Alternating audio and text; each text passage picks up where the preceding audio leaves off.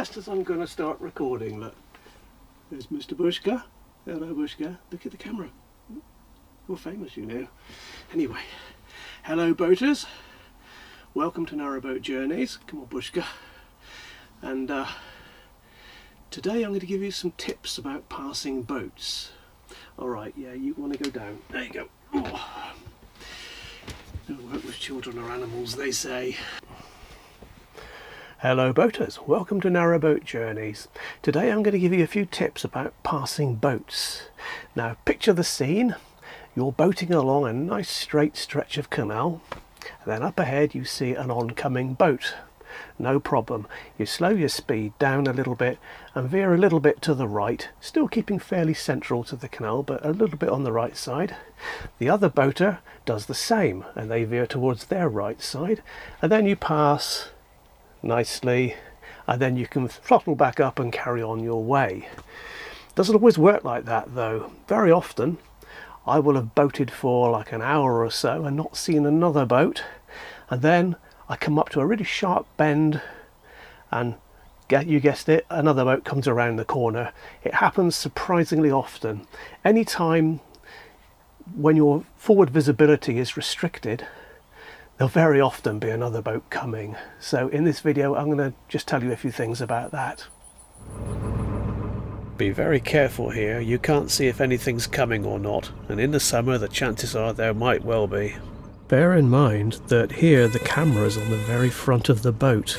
I'm standing a good 50 feet behind it, so my visibility is much more limited than what you're seeing here. This is a nasty little bend at Shackleton on the Ashby Canal. Fortunately on this day the way was clear, but I had no way of knowing.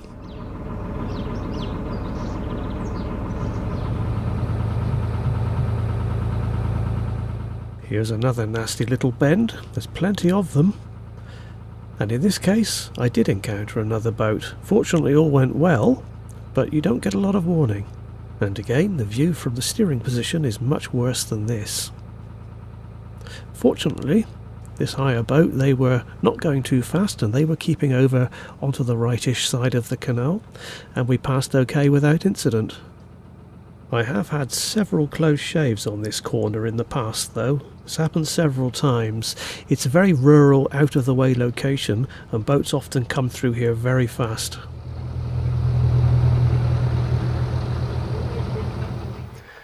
So, sharp bends, bridges on sharp bends, overhanging vegetation, all of these things can restrict your visibility of what's coming. So I think it's wise to make two assumptions in this case. The first thing is always assume, no matter what time of day or time of year you're travelling in, always assume that there is another boat coming around that corner you can't see around. Okay? And the second thing, might be a bit controversial, but always assume that they're incompetent and they don't know what they're doing. Now 99 times out of 100 they will be fully competent and just as good as you are. They'll know what they're doing and it'll be okay. But there have been occasions when I've encountered some really dangerous boats. I've seen it happen. It's happened to me several times, and I can't give you specific advice what to do in those situations because every situation will be different. But when you're approaching a bridge or a blind bend or something like that, the thing to do is to slow right down, drop your revs well in advance so the boat actually has time to slow down. It may take a couple of boat lengths before it's actually going at a nice slow speed. So do that. Sound your horn if you think it's necessary, and keep centre right of the canal centre. Don't go too far towards the right because you're likely to run aground, but just make yourself just over into the right side, just a bit at least, and then hopefully the other boater, if there is one coming, they'll do the same and you'll pass all right. I had to pause the recording there for a minute because there's loads of boats going by all of a sudden. Listen to this one.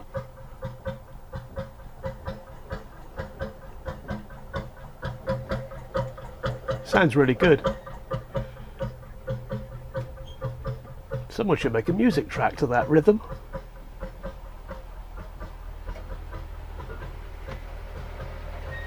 And another one. Must be the rush hour.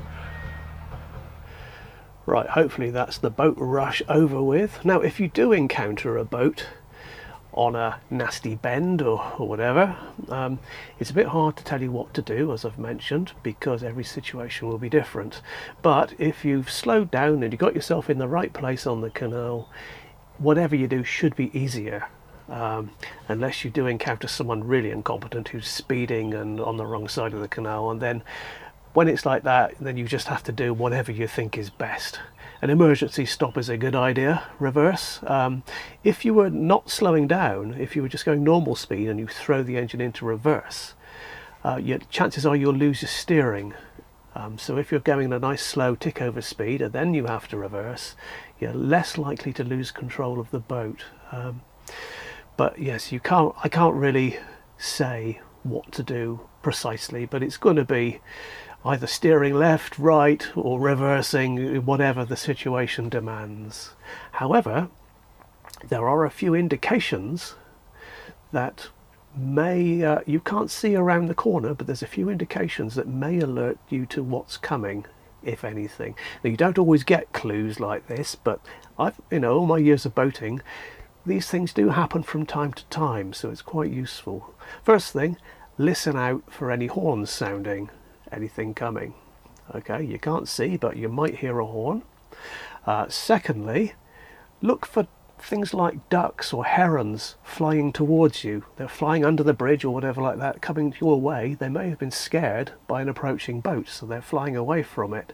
That's happened many times. But like I say, these things don't always happen, so it's just a matter of just keeping your eyes and ears open and see what comes up.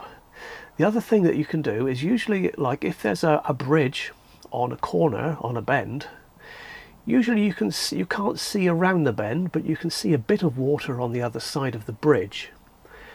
Look at that water and see if there's any ripples on it, because if there's an approaching boat very closely, the little ripples of its wake travel all the way to the edges of the canal, and sometimes you'll see that in advance. So give you a few seconds extra warning if you see that.